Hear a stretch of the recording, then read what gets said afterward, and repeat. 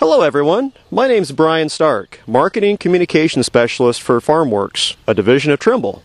I'm at a farm today near Burlington, Michigan, where I'm going to visit with a farmer, Ed Groholski, and he's going to explain to us how he uses Connected Farm with his office software and his Trimble Precision Ag equipment, and how these solutions benefit his operation. First of all, I'd like to thank you, Ed, for being with us today to kind of cover the Farmworks software and the various Trimble products that you're using on your operation. Perhaps before we get started with some of the questions, you can just give us a little bit of a background about your farm and what kind of crops that you grow. The farm is my family farm. My grandfather started, when he came to this country in the 20s, and my father has continued it along with my uncle and cousins and many of their relatives, and now myself. We farm anywhere from 1,700 to 2,000 acres. So maybe you can kind of tell us how long you have been using the software and what pieces of the software are you using and what for? We had got Farmworks in the mid to late 90s. We were looking for a software program for record keeping. The yield mapping was just coming into play at that point in time, and they dovetailed together. So it was quite an easy choice for it. We've used it in different aspects, like I say, harvest maps were probably the primary driver. Record keeping at that time was secondary. Now it's become more predominant. It seems like you have to have proof for anything regarding some of the technology issues, perhaps liability issues in the future. That was one of the other drivers that went to it on this. Is there any reports that you get out of Farmworks that you just really can't live without? There's many reports. I like the reports where I'll start one, and it'll generate a report that I can take and lay out so I know what my next products to use on the next field. That goes with winter planning. The harvest reports, I certainly like it. They have profitability reports. Some days I don't even want to look at them. So but they have many different options to coming out. Chemical reports, reentry postings, reports.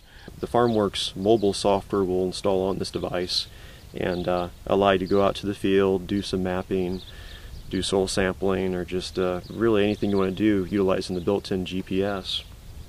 When we look at these mobile computers and how they've changed the industry, what type of things are you doing with this on your farm?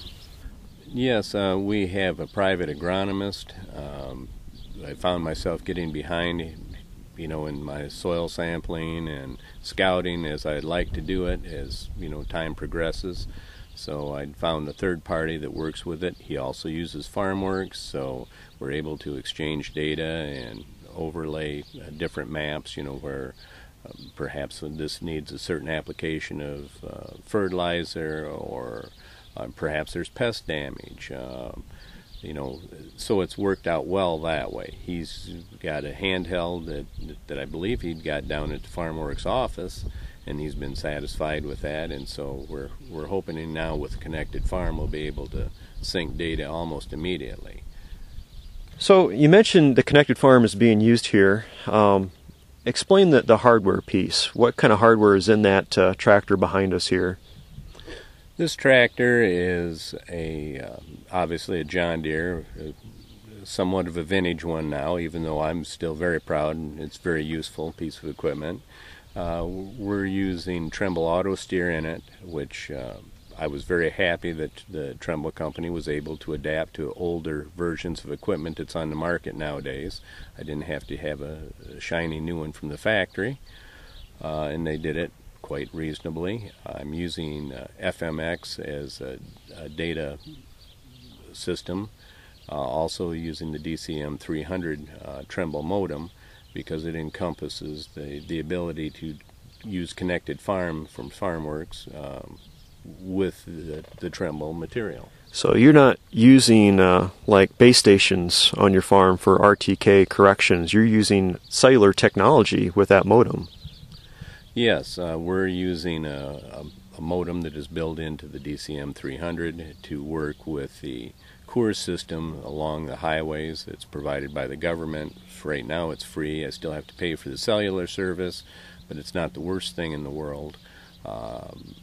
And it also gives me the bonus that the cellular will talk with my home PC and transfer the data there. So when I quit for the night, the data's there waiting for me.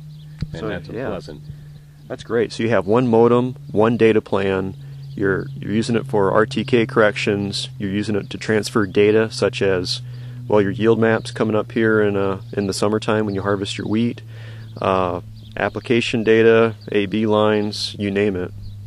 Right, and you're able to work with the data in there to, say, if you're switching from machine to machine and maybe has different swath widths, you can lay in an AB line. Perhaps you picked up some different ground, and you can preset the lines in there before you even pull into the field.